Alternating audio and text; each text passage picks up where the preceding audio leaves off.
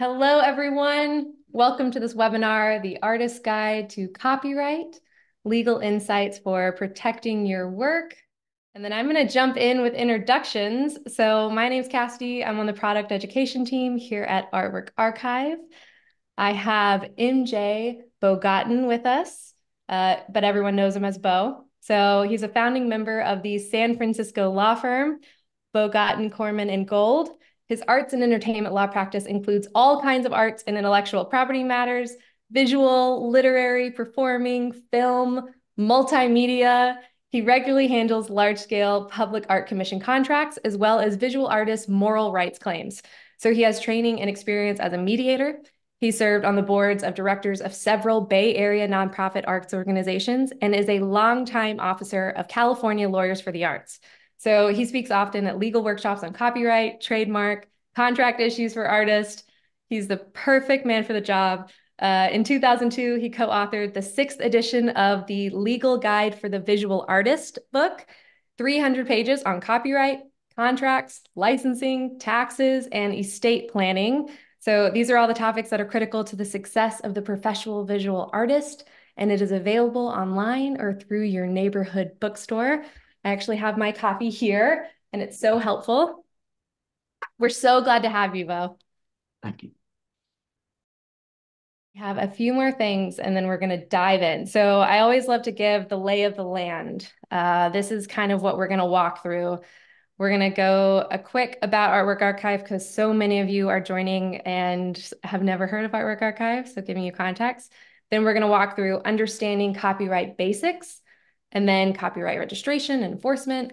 And then we'll have a Q&A, and we'll send you, or we'll show you some resources and further free support for artists. We'll also provide the slides from this presentation as well in the follow-up email. You'll get it all. But a little history. So if you're brand new to Artwork Archive, we began in 2010 as one of the first cloud-based art inventory systems. So we provide artists with the tools to manage their inventory, grow their careers, and what I'm really passionate about is protecting their artistic legacies. So this is owning your own story as an artist. This is knowing exactly where your artwork is at all times. I love this visual. Essentially, it's just taking this, which could also represent your mind, which it did for me before having an inventory system, and turning it into this. So because we're cloud-based, you can access your inventory on any device that you have the internet on, tablet, phone, saves time on administrative work. You can quickly share your work with collectors, gallerists. You can make all sorts of reports, and it really helps you establish professional credibility. We're serving artists in over 130 countries worldwide. And we also have a collector version and an art organization version. And then before we go to all of the copyright, I also love for all of those using Artwork Archive, I find it really helpful to directly connect. Here's my inventory system. Here's exactly how I can use Artwork Archive to protect my work in terms of copyright and, creative ownership. So these are just a few points that, again, I'll share this slide with you at the end, but just so your mind can know and be thinking about this. So first and foremost, you can comprehensively document your works and have a reliable digital backup of your entire portfolio, your entire career. You can generate certificates of authenticity. So that's another way that you can create and store these to specify, copyright ownership of sold works and clarify the rights for each piece. Record keeping. So with each piece record, you can log your creation date. You can even log your copyright filing dates. So in your piece records, in the notes, you can keep track of this is when you filed the copyright if you did that. Financial management, keep track of those copyright registration expenses. You can even add that expense to the specific artwork pieces so that you're always knowing how much everything is costing. And then you can privately share your work. So you can password protect private rooms, public profiles, whatever you're sharing your work with clients, you can always protect it. Image management. So you can store your high resolution images, but then they're always automatically downsized for the web. So it can ensure that you're secure when sharing your artwork. And then you can always add a footer to your public profile. So add that copyright footer. Um, I just wanted to spit all that out because I find it helpful. And then now I am going to pass the mic over to Bo, who is going to just fill our brains with all of the information that we need to know to feel empowered about how to protect our own work. Sorry about those dings. They may come through a bit during the presentation as well. I've tried to turn them off. We can't hear him at all. Oh, good. All right. Thanks for your introduction, Cassidy. As my introductory statement indicates, my law practice is entirely arts oriented, and I love what I do. There's something new and creative for me to deal with every single day. And then when I was asked to revise Tad Crawford's law guide for the visual artist for the sixth edition last year, it really helped me consolidate most of what I know about the visual arts legal world. So I invite you all to get a copy of that. I'm sure you will have good reason to use it in service of whatever you do as a visual artist. It includes chapters on copyright and all the other issues that a visual artist will need to deal with. Uh, it is intellectual property that underlies all visual arts rights matters.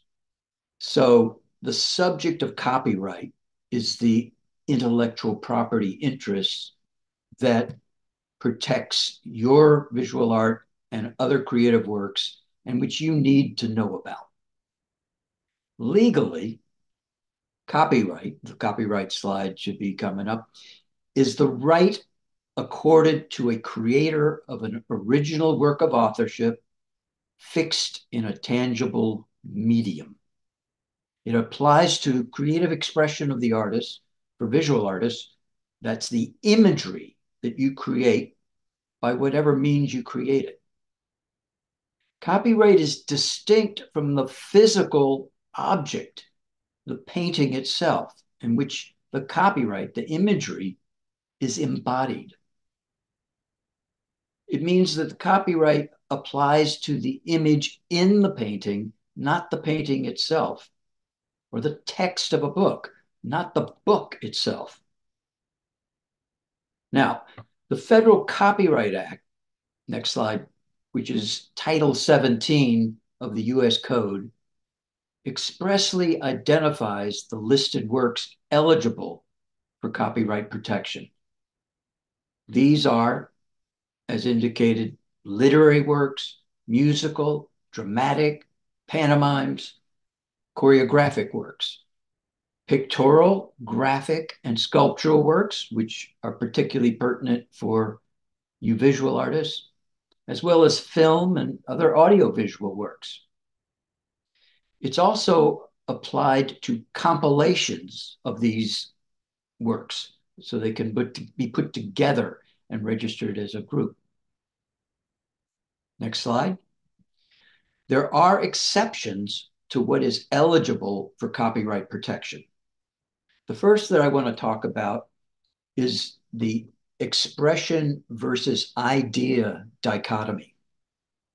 Copyright applies only to expressions, not to the underlying idea that you've come up with. The idea of painting the Golden Gate Bridge from underneath is not intellectual property that can be claimed by anyone. It's only the artist's own depiction of the bridge from that unique angle that's protectable. Any other artist can paint from the same location and claim the copyright in their unique expression of the same bridge. Does that make sense? Also, Yeah. utilitarian items are not copyrightable. Utilitarian meaning a useful item. So, a unique tool or a table lamp or a kitchen utensil design cannot be copyrighted. But if that design of a useful item is uniquely original, there's another intellectual property right that can be used to claim and protect the creator's IP, intellectual property interest in that design. That would be a patent. But I do want to distinguish between a unique lamp design and the use of a separate artistic expression in the useful item.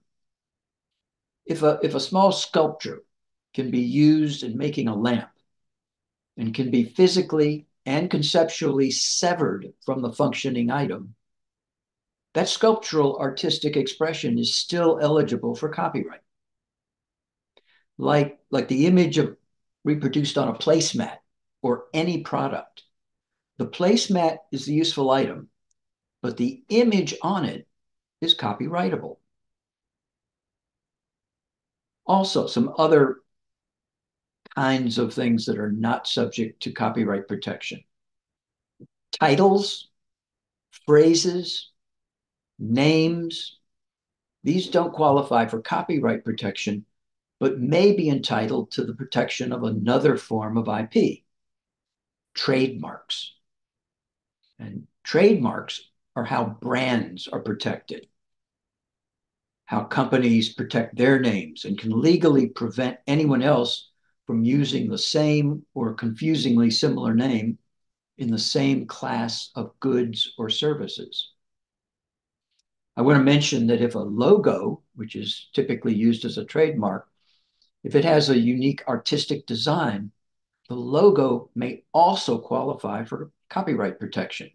So it will have dual IP protection. Next slide. Copyright has a constitutional, that is, for those international attendees, a US constitutional origin. Under Article 1, Section 8, the Constitution authorized the US Congress to enact laws, quote, to promote the progress of science and useful arts by securing for limited times to authors and inventors the exclusive right to their respective writings and discoveries. And the same thing applies to visual artists.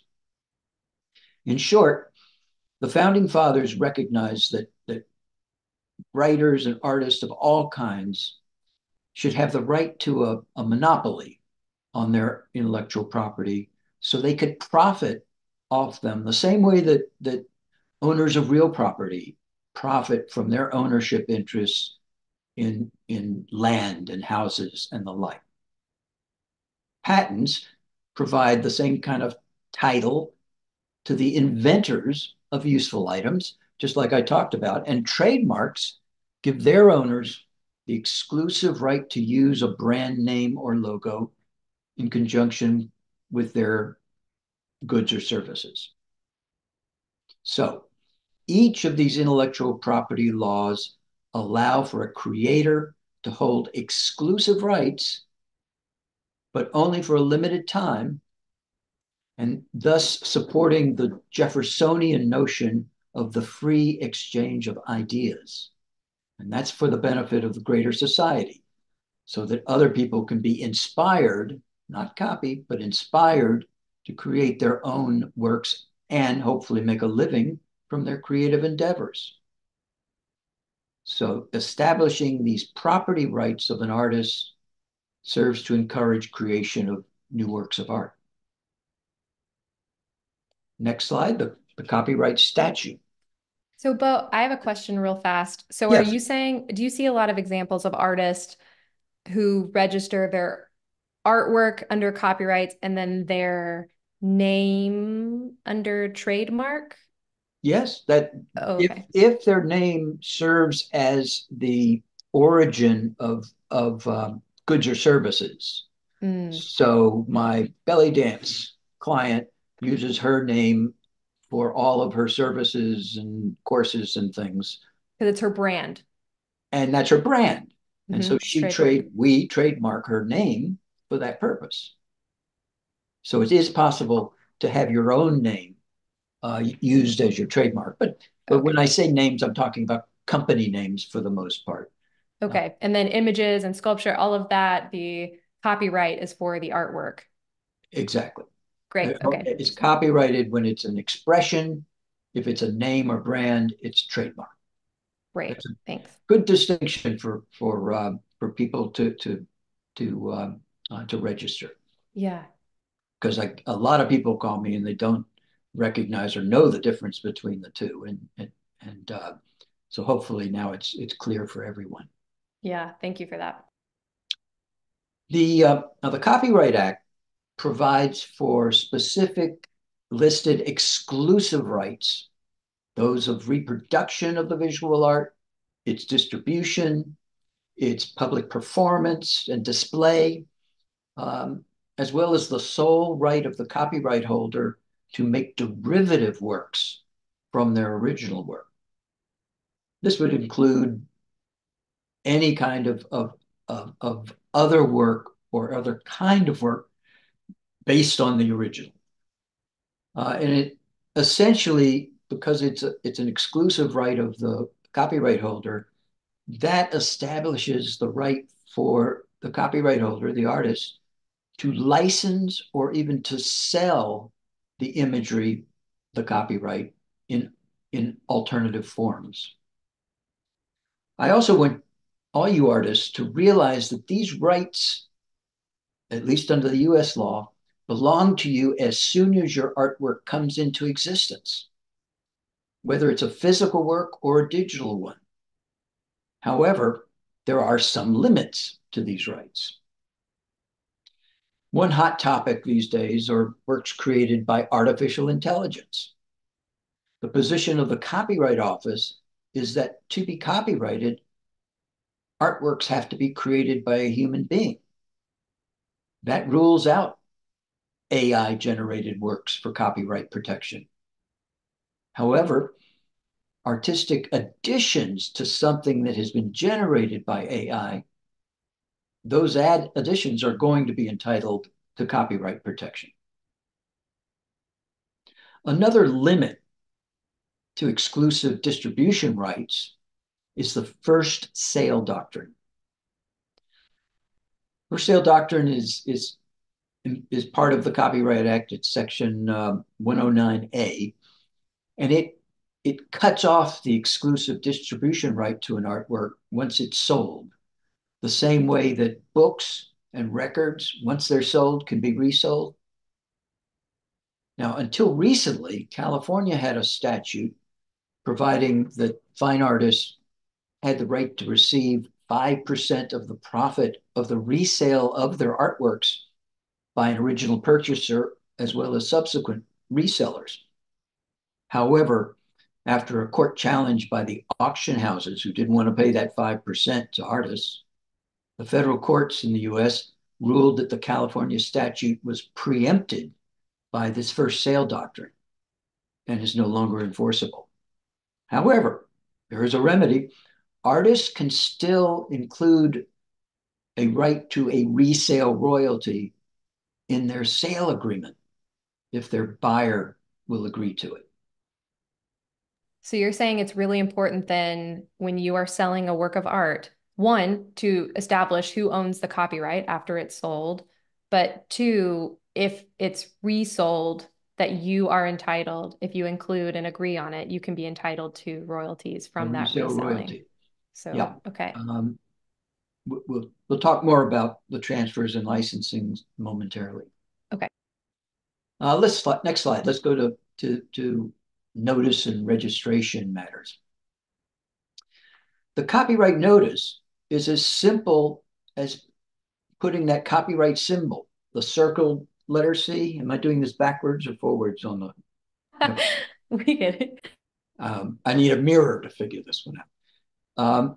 So the letter C circle, the name of the copyright holder, and the year of its first publication. And that needs to be put somewhere on an artwork, wherever it's obvious. Now, if you're working with fine art, a lot of my clients don't want to put a copyright notice on the front. They consider it commercial or something. It's perfectly fine to put the copyright notice on the back of the canvas or even on the side of the frame or back of just somewhere where someone looking for that notice around the work will we be able to spot it. As for online website imagery, almost everybody you'll see has a copyright notice on the home page of their website that applies to all their works that are posted there. So that serves the same purpose of putting the copyright notice on your works. Now, registration of your copyright is not legally required, but it is a prerequisite if you're ever going to want to legally enforce your copyright interests here in the US. It's a relatively easy process now to register your copyrights online at the US Copyright Office. You can go to their website. It's www.copyright.gov. There are clear instructions provided and some really excellent step-by-step tutorials. The single author, single work application fee is presently $45, up from $35 just a few years ago. But that's inflation for you. But it's often possible to register a bunch of yet to be published works together for a higher fee of $85. But you might be able to do a whole year or a whole season's worth of images at a time for the single fee. If you've not properly registered your copyright interest before there's an illegal copying of your work, that is a copyright infringement, you have to register anyway to bring the action. Once you register, again, if that infringement occurred before the registration, your damages, your monetary claim will be limited to the infringer's profits. Now, more often than not, an infringer has not made any profits from the use of someone else's copyrighted work. This is certainly true of personal online use. However, if you register your copyright before the infringement occurs, or within 3 months of its original publication, you're allowed to elect statutory damages of up to $150,000 for an act of willful infringement, instead of being limited to the infringer's profits. So this is a no-brainer to do it, because if you're infringed, you'll be able to bring an action and leverage that high risk to the infringer of a statutory damages award. And it's not just the statutory damages for which they'll be responsible. The infringer will also be responsible to pay your attorney's fees, the fees you've incurred because you've had to hire an attorney to pursue the infringement. But again, only if you have registered your copyright before that infringement occurs or within 3 months of its first publication. The practical effect is, if one of my clients has an infringement claim, then I could say to them or their attorney, look, it's going to cost your client tens of thousands of dollars just in the legal fees if this has to be pursued in court.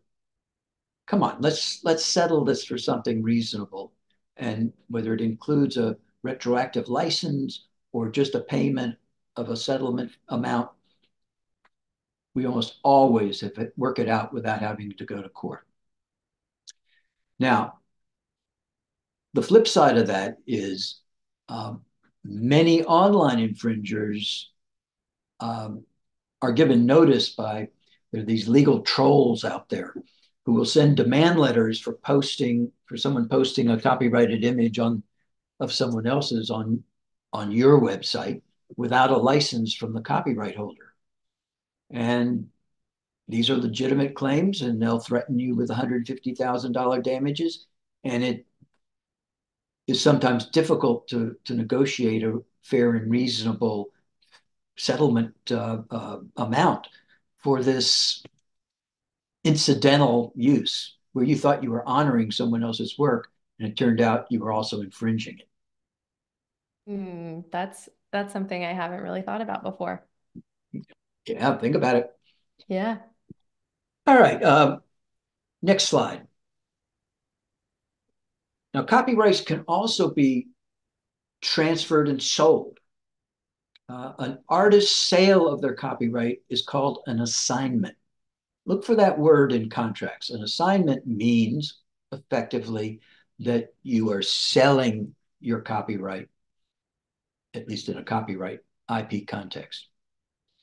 If someone is wanting to sell their copyright or someone's wanting to buy it, it needs to be in writing. You can't legally convey a copyright interest without there being a writing to that effect.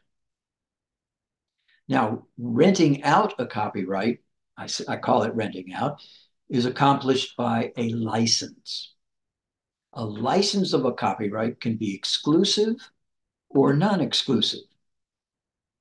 An exclusive license, like an assignment, has to be in writing. In the absence of such a writing, a license will legally be deemed non-exclusive. Now, copyright interests are also divisible, by which I mean that the various rights, like reproductions and derivative use, can be divvied up among different licensees for different lengths of time and for different places. For example, poster rights to an image could be licensed non exclusively nationally, while limited edition prints of the same image can be licensed to one gallery publisher exclusively. Or the same artist's original paintings can be consigned exclusively to different galleries in different cities, or non exclusively to multiple galleries in the same city if the galleries agree. However, what I'm thinking of is the fact that you need to make sure that you do not license conflicting rights, like an exclusive license to one image to a paper product manufacturer and a non-exclusive license to a greeting card company. The paper product manufacturer could claim that part of what you've licensed to them include greeting card rights. So your non-exclusive greeting card license would be a breach of your license, your exclusive license to the manufacturer.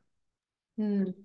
I should mention, I on my website I have a blog, Bo's blog, which has about 20 or so articles on licensing specifically. So if you want more detailed information on licensing, I invite you to visit our website. Next slide. Yeah, copy left.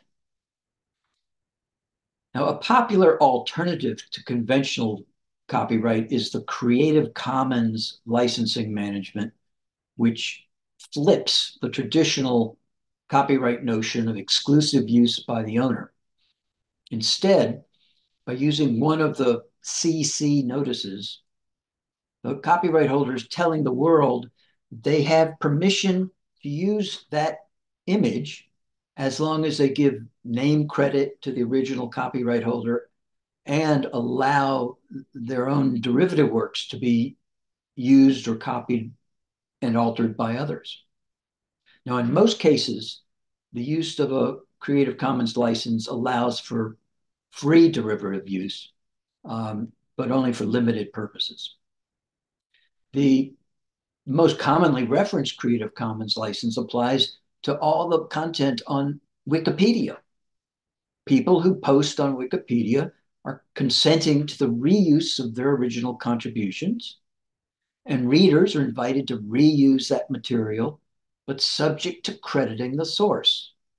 If you scroll down to the bottom of any Wikipedia entry, you will see the CC license information and the Creative Commons link.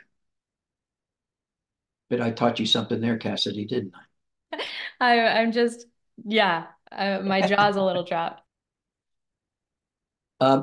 Next slide. Another limitation on copyright is its term. So, how long does it last? Well, for the individual creator, copyright lasts for the life of the author plus 70 years. At least that's the way it's been since 1998. Prior to 1998, the term was the life of the artist plus 50 years under the 1976 Copyright Act. However, in 1998, Sonny Bono, oh, I bet most of you don't even know Sonny Bono. Never mind. He got the copyright term extended for the benefit of Walt Disney and Company and for Mickey Mouse. I think The we all Mickey know Mickey Mouse, Mouse. the Mickey Mouse term was about to expire, and the additional time that the legislation provided, the extra 20 years, gave Walt a reprieve, but coincidentally extended that term. The 20-year term just ended as of this January 1st. So if you go online, you're going to find that the earliest versions of Mickey Mouse that expired on January 1st of this year are being used and copied by a lot of other people and made use of in a way that the Disney company would have hammered with a cease and desist letter just last year. We have a bunch of people in the chat saying they know Sunny. They Someone said Gen X here. they know Sonny. Yeah. Oh, Oh, yeah. We've got a lot of people that know. that's good because I didn't want to mark myself too old. Well, I represent Sonny Bono's music producer, who's still alive and still collecting royalties from Sonny and Cher music. Just for Wow. anyway. All right, I want to talk about um, works made for hire by a company employee. The term is different. The term for work for employees and for the companies that they do their creative work for, it's the shorter of 95 years uh, or the first public, 95 years from the first publication or 120 years from the date of creation. So that's a distinction between the individual creator and the work for hire, which I'm going to be talking about, creation. Now, after these terms expire, or in the event that a given artist or writer doesn't claim a copyright interest, uh, those creations, those artworks, are deemed to have passed into the public domain. Another important term of art for you to keep in mind. Being in the public domain, or PD, means that anyone can use such works any way they choose without any permission, without any license. But only new material that you add to the PD imagery is subject to a new copyright claim of right. So you can't re-copyright the public domain material, but you can your additions to it. Under the US Copyright Act, as of this year, any work originally published before 1929, that 95-year term that I mentioned, is now in the public domain. And as of January 1st of each year, that 95-year limit triggers another whole year of works falling into the PD. Next year, works that are first published in the US before 1930 will be in the public domain. And the following year, those published before 1931 will be in the public domain. There's even a website that or an app maybe that shows all the works that were published in that year that has just expired. So there's a quick reference if you're interested in using old um, copyrighted works, many and famous, now being available to you to alter or otherwise use. I have a question real fast about does Yes. this, well, someone actually asked it and I thought it was a great question. Does this mean if they can renew the copyright though, right? This No, is just, oh, you can't renew the copyright. no. No, Oh, copyright renewal was something available under the 1909 Act, and some renewals between 1909 and 1978 were available. Uh, but the new terms are the new terms, and as things expire, uh, they can't be renewed anymore. No, interesting. Okay. at least not under the U.S. Copyright law. And I should say that not all copyright laws, national laws, are the same, and there are uh, like the registration process in the U.S. I think the U.S. is in the minority by having a registration process. Most countries, particularly in the European Union, I don't think they have registration process, but you have your copyright and can bring the infringement right away. But internationally, I'll take it from the US perspective. The US copyright holder can seek protection of an infringement of our right in Europe or in another country under the laws of that country. That's what's established by the International Copyright Treaty, our convention, the Bern Switzerland Convention. So it is, I think there are 176 countries that are party to the Bern Convention. I might be off by one or two. And that means everybody is cooperating on the prospect of making claims in their respective countries by foreign nationals to enforce the copyright interest of the foreign national. Okay.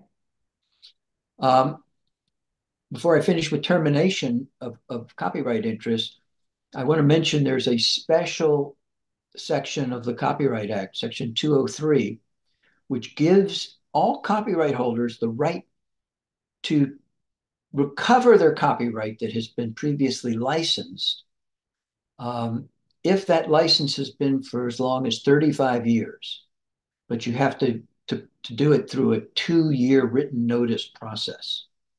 So this doesn't terminate your copyright, but it terminates the license that someone else has in it. So you can get your rights back, particularly if they're not the person who to whom you assigned or licensed these rights is no longer making any use of it and you want them back.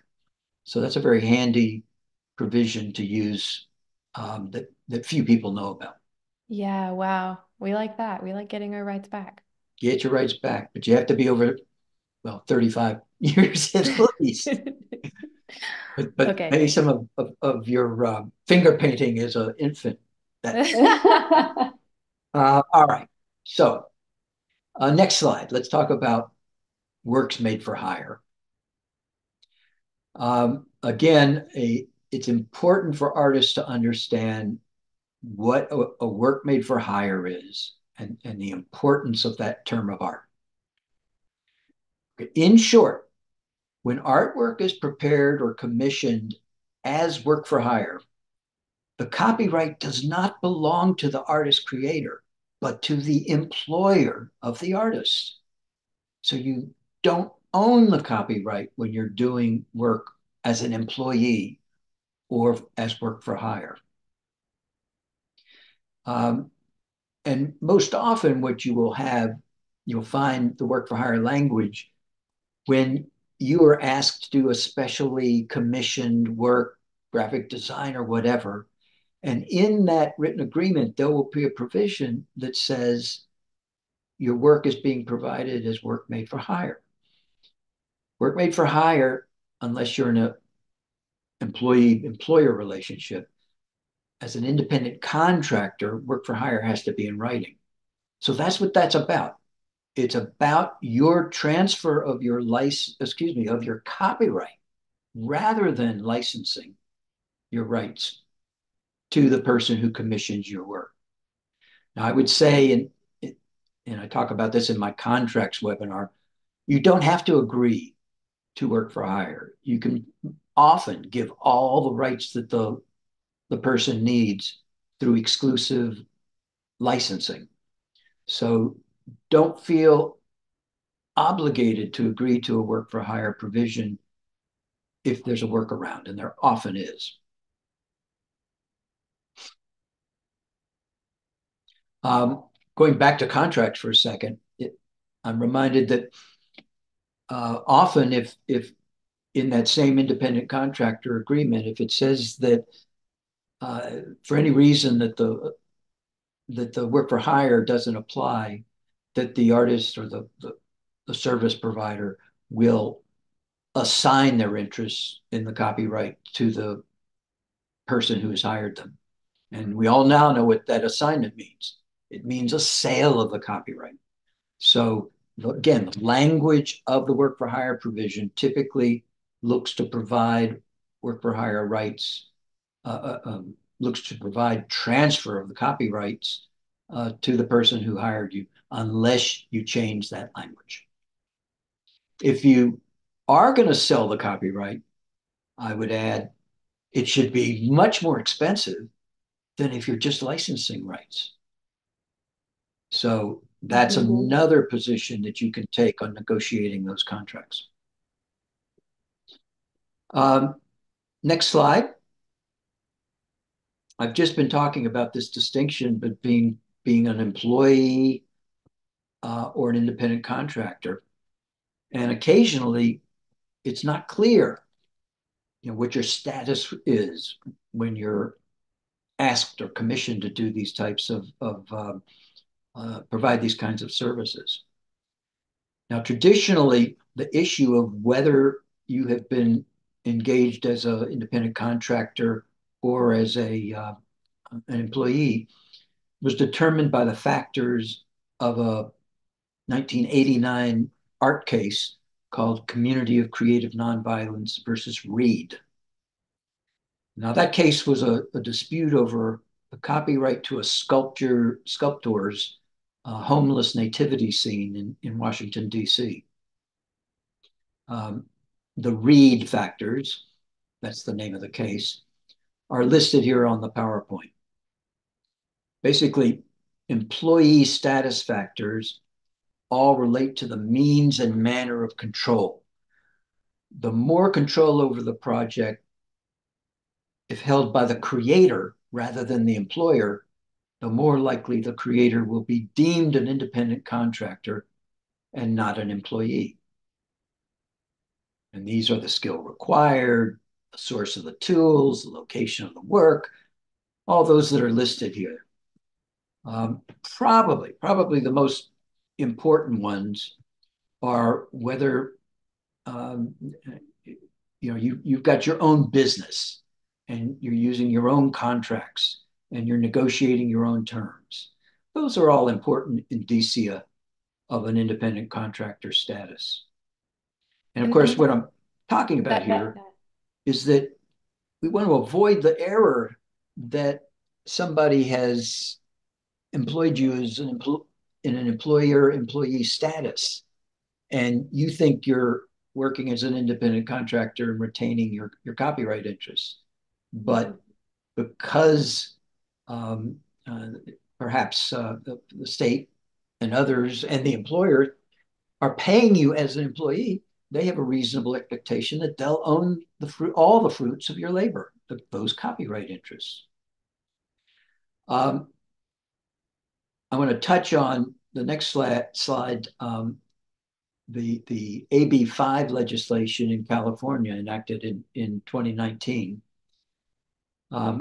Given our national and international audience today, suffice it to say that in California and other select states, artists who have historically been given an independent contractor gig worker status may now legally by the state be deemed employees.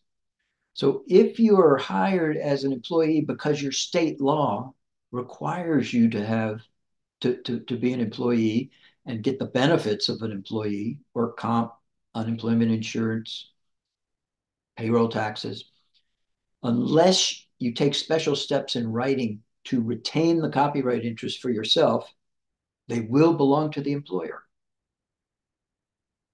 Cutting edge stuff here. Next slide. Joint works. You can also own a copyright with other people. A joint work is one prepared by two or more authors, quote, with the intention that their contributions be merged into inseparable, interdependent parts of a unitary whole, end quote. This makes it particularly important for collaborating artists to have a written agreement addressing their respective rights to copyrighted works as joint owners. Um, Essentially, in the absence of an agreement between collaborators, each joint copyright owner has a key to the same car. Either one can drive that car off and possibly over a cliff in the absence of an agreement on how they intend to jointly or how they intend to use the jointly owned copyright. However, in the absence of an express agreement, if one owner does profit by their use of the joint work, that owner is legally obligated to share any profits equally with their joint copyright owners. Next, 14. Excuse me. I have Next a slide. question on, so is that group work where, you have multiple artists on one piece of art, it's a collaboration. Anyone who is working on that piece has equal rights to it. What The, if the, the one agreement goes, the agreement yeah, needs to address that. That's yeah, has to be discussed among people. With bands, uh, some of them may be copyright participants, some of them won't. The agreement controls, right. and that's Okay. why it's important to have um, to know what you're doing with written agreements, and as possible to obtain an attorney to help you with it. And the places like California Lawyers for the Arts here and Volunteer Lawyers for the Arts in other states will fix you up with an attorney who knows these issues and can assist at low cost or pro bono. Amazing. All right, I'm going to pick it up here because we're running out of time, aren't we? Let's do it. Um, Next slide, infringement. To prove that a copyright interest has been infringed, the artist plaintiff must prove only three things. First, that they own a valid registered copyright. Two, that the protected expression, the protectable expression, um, has been accessed by the other party, by the defendant, and that there is a substantial similarity between what the defendant created and your original work. Now, these days, copyrighted imagery is all over the internet, and original works are easily accessed and copied. But just because an artist's work is online, to prove an infringement, there must be some evidence that their work was seen by the alleged infringer, regardless of the fact that the infringing work may well be substantially similar. That said, most online infringements can be stopped with a takedown letter to the platform that's publishing the infringing work. Social media platforms are protected by the safe harbor provision of the Digital Millennial Copyright Act. You'll see the letters DMCA. The terms of use referenced in the website on the platform tell you how to report an infringement and how to prove your rights as the copyright holder if the infringer disputes your claim. If the platform fails to remove the infringing work, it risks being liable as a defendant along with the infringer in a copyright infringement claim. Now, with respect to substantial similar burdens of proof, consider this next slide, the Golden Gate Bridge photos. This is the same subject matter, obviously, the same location, lighting, so the shots are obviously substantially similar. But this is most likely a coincidence. There are hundreds of shots like this. Many artworks are similar. Each are entitled to their own copyright as long as they did not access and copy a prior copyrighted work. In summary, it's all right to be inspired by someone else's copyrighted work to create your own. Just make sure that yours is not so substantially similar to the copyrighted work that a jury could say that yours is so substantially similar that you could not have created it unless it was you based yours upon theirs. That's essentially the jury instruction on copyright infringement claims for substantial similarity. But there are also defenses to infringement claims. Let's jump on them. Next slide. First, I want to emphasize that lack of knowledge that your use is infringing is not a defense to infringement. Lack of knowledge with a reasonable belief that reuse was permissible without a license may be relevant to the amount of damages that can be awarded against you as an innocent infringer under the Copyright Act. Defenses to infringement claims that can succeed, though, um, include that the use was actually licensed. The owner just didn't know that you had obtained a license from a licensee of theirs, like Getty Images, a statute of limitation, and fair use. Um, the statute of limitation refers to the 3-year time limit to bring a lawsuit after discovering an infringement. If you fail to do so, it will legally bar your claim. Although, if the infringer is continually using your work, then it might establish new consecutive 3-year terms, but your damages are limited to just the past 3 years. The most common defense is fair use. Now, fair use has a 4-factor legal test that are used by the courts to decide whether or not an infringing work, or let's call it a substantially similar work, is or is not privileged because of the fair use factors. There's no right answer that can be given ahead of time. The test has to be applied in each new fact situation in courts. The first of the 4 factors is the purpose and character of the defendant infringer's use. Is that use commercial? Is it nonprofit? Is it parody? Is it criticism? Is it comment?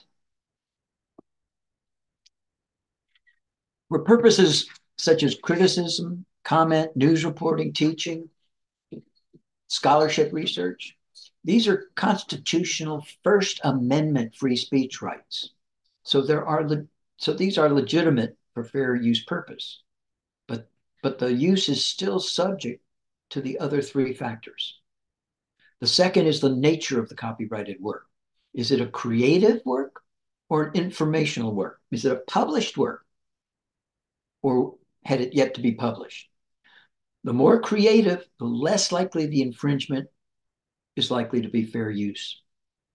Unlicensed publication of an unpublished novel is likely to be very damaging and thus less of fair use to the author of the manuscript. The third factor is the amount of the work copied relative to the whole underlying copyrighted work. Think of it this way. For criticism and comment, does the whole copyright work have to be used for that purpose or just limited amounts? So even under the first comment and criticism fair use factor, if they did the whole work, a whole poem, when they only needed 1 or 2 lines, that can still be infringing because they used too much under factor 3. That leads directly to the 4th factor. What is the effect upon the market for the original underlying work? And has the infringing work damaged that market for the copyright holder? This may be the most important factor these days when among cases in court. Does the infringing use damage the copyright holder's sales prospects for their own work? Next slide. Transformative works and parody. The other significant free speech fair use purpose that's been subject to a lot of copyright litigation is when the copyrighted work is used for the purpose of parody, making fun of the original work. Not satire, which is using the copyrighted work to make some comment about society as a whole rather than the artwork itself. But parody. Parody refers specifically to the original work and makes fun of it. It makes fun of the original work, using only so much of it as is necessary to make the point. Bo, I'm gonna just take a brief moment. We are at an Ah, hour. I know. I just want to let everyone know that we are going to stay on a few minutes longer to be able to take some questions and finish up the slides. But if you have to go, thank you so much for joining. We oh, are don't going to go. send the, Don't oh, we're not go. going to, we are going to send the recording regardless. So even if I want to be respectful of everyone's time, because I know we said we were going to stick to an hour, but I just want to let you know that we're not leaving just yet. So if you have time, stay on. And we'll keep going through the slides. So I just wanted to let everyone know that before we get to the hour mark. And I Okay. apologize for running over, but this is too good to miss. Thank you. Thank you. All right. In the, I'm talking about transformative fair use. And with respect to the original transformation cases, the first, I guess, was when um, um, Two Live Crew, the rappers, um, used Pretty Woman by Roy Orbison at the start of their version of the song. They used the first several bars of Orbison's Pretty Woman. And this went all the way to the Supreme Court of the US, and it was deemed to be transformative fair use parody, since the song created something completely new while using just enough of the original song to make fun of it. Parody. A good visual art example of a work that's deemed infringing and not parody is the 1992 case of the photographer Art Rogers against the sculptor Jeff Koons. Let's look at the evidence. Next slide. The court rejected Koons' fair use as parody because Koons was not commenting on Rogers' work specifically. And so his copying of that work did not fall under the fair use exception. Koons didn't dispute that he had seen the original photograph. It's pretty indisputable, isn't it? But so it's obviously substantially similar. I'm reminded of a similar kind of case, a case about O.J. Simpson's highway chase that was done in the style of Dr. Seuss and made fun of O.J., but not of Dr. Seuss. So the O.J. book was deemed to be a copyright infringement. I mentioned this today in honor of O.J., who, if you have not heard, passed away today. An example of a visual artwork deemed transformative fair use is the Annie Leibovitz case against Paramount. Next slide. The naked gun poster of Leslie Neal's face on the body of a pregnant nude Demi Moore photo by Annie Leibovitz is obvious parody. The purpose of the work was to make fun of a serious artistic photograph. The nature of the work was a highly creative poster. Um, while a substantial amount of the original was used, it only heightens the ridiculous nature of the parody. And there's no negative effect on Leibovitz's limited edition prints market. So she was not financially damaged by this infringing use. Now, following the Leibovitz case, there have been a whole line of cases that have ruled that if an artwork alters a pre-existing copyrighted work sufficiently to transform the original into something completely new, then the fair use defense could apply. However, if I've been telling my clients, including one collage artist, fair use is only a defense to an infringement claim, not a bar. So whether her use of other artists' copyrighted works in her collages will be deemed transformative, it'll be up to a jury, and the jury's instructions that a given judge will devise. She will already have to spend tens of thousands defending the claim, and a judgment against her could sufficiently bankrupt her and cause her to have to pay the plaintiff's attorney's fees as well. I would say judging one's own artwork to be sufficiently transformative as to prevail on a copyright infringement case is simply too risky. Not to mention the dishonor to the perspective of the other artists whose copyrighted works are being used. Get a permission. That's my advice. Um, I'm going to jump to AI to conclude my comments. Um, it is transformative fair use that artificial intelligence has been claiming as their defense to the use of copyrighted works in the input, um, the data that the AI companies are saying they're collecting before generating a new work. Um, what copyright attorneys are discovering, like those at the New York Times and like those for Billie Eilish's, is that if a user asks for output that looks or sounds similar to something that the artist has published, it's likely to be substantially similar because the algorithms, having accessed everything, not just one artist's work, make the out mean um, must that output be deemed transformative? I think not. As we speak, there are various bills in Congress looking to address artists' claims against the onslaught of AI right now.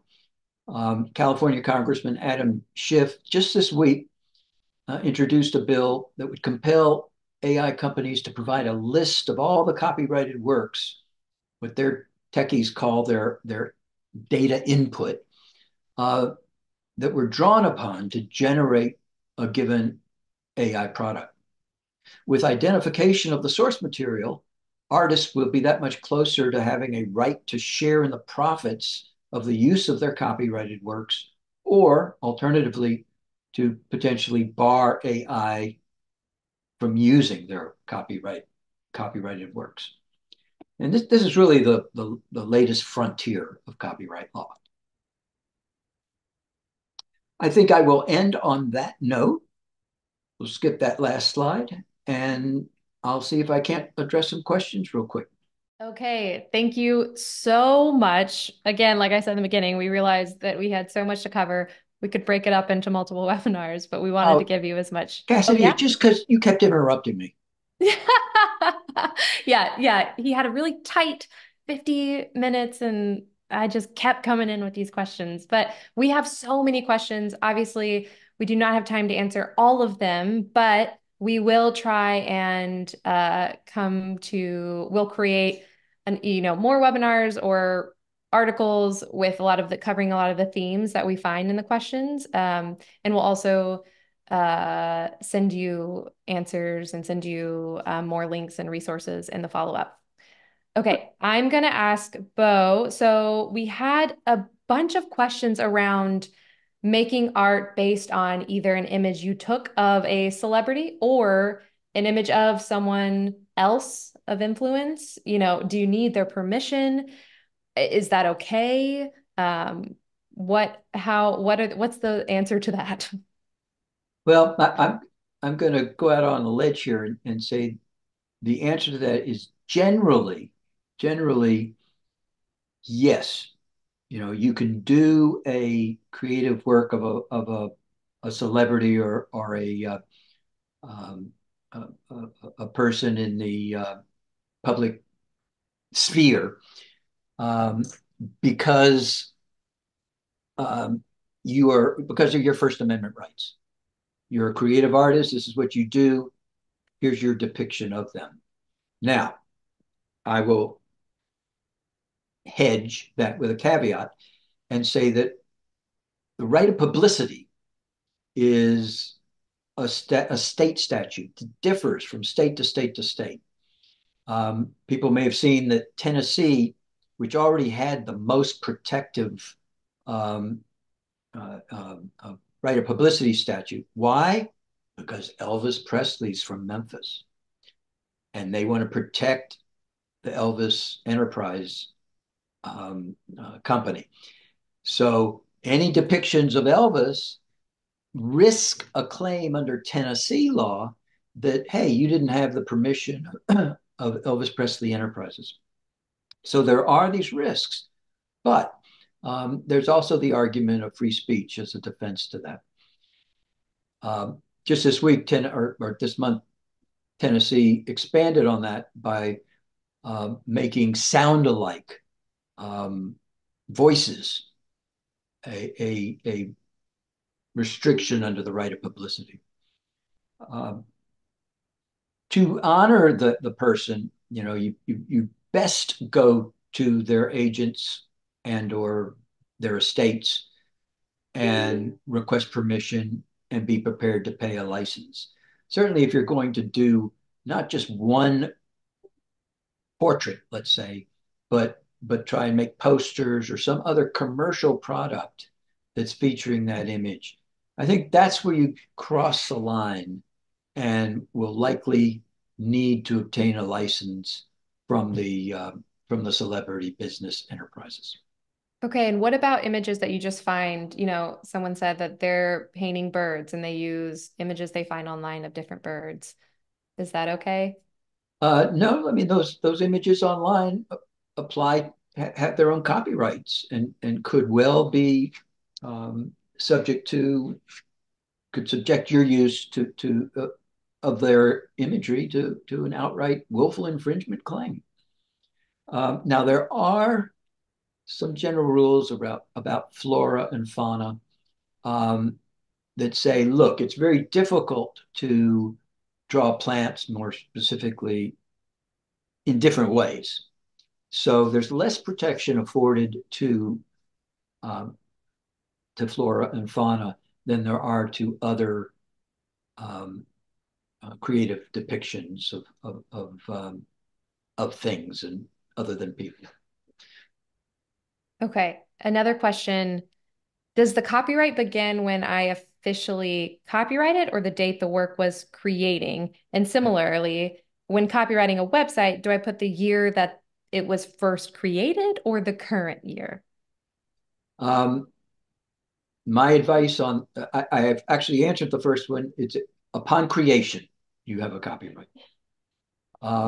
As for the second part of the question, I encourage people to put copyright from the first year, from 2014 through 2024.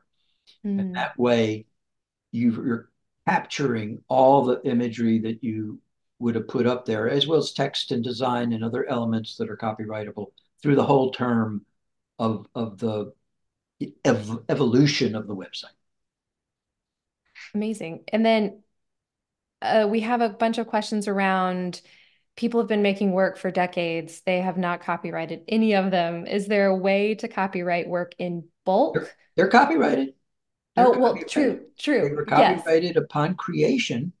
The question is, um, if it was before 1978, in the absence of a copyright notice, they would have, by statute, be in the public domain. Or um, after 89, you don't even need a copyright notice to have your copyright. It's just a question of enforcing your rights needing to have registered. That makes sense? That makes a lot of sense. Okay. Yes. Another question that I was seeing a lot that I was really interested in was what if you inherit artwork by a family member? All right. Well, we're talking about the physical objects there, and Yeah. those are distinct from the copyright. The intellectual property interest, though, is also subject to the laws of inheritance. And many people forget that, and they write a will and they say, my house and my money. But usually the will has a catch-all provision that says, and anything else I own. Well, their copyrights, to the extent that the decedent has copyrights, will also go through the residuary clause or as particular gifts. For my artist clients who want to make sure that the estate or a trust will continue to maintain and license and work and generate income for their heirs, um, there's a copyright estate, or often run by what's known as a literary executor. And I serve as literary executor to a few estates, and we continue to grant licenses in the copyrighted works, generate royalties, and pass those on to the heirs year to year. Mm. So ultimately, what I'm hearing too is you just need to find a great lawyer. You don't even need a great one, just someone who knows what they're doing. Yes. Okay, we are at 12, or my time is 12, coming up to 15. Uh, I am going to close us out with just a reminder. I know, thank you so much, Bo, for breaking so much of this information down. I feel like I'm going to be ruminating on a lot of things that you talked about and want to go through the recording all over again. Again, we're going to share it. We're going to share the slides. Also, I'm going to share, how to get in touch with Bo if you need to contact him. Again, if you're an Artwork Archive user, there's so many ways that you can use an inventory platform to keep track of your artwork, your imagery when it's created. And you can get a free trial, no strings attached for 2 weeks. We'll send you a link to that as well if you want to try it out. What a deal! I know. 2 weeks, try it out. And we host webinars like this all the time because most of our team is filled with artists. We really care about artists and we want everyone to feel empowered, to have the tools that you need to have a successful art career. I want to again thank you both. Thank you everyone for taking an hour and 15 minutes out of your day. And I hope you have a really great rest of your day. Tune in. We'll have more webinars like this. Bye. Thank you, Cassidy.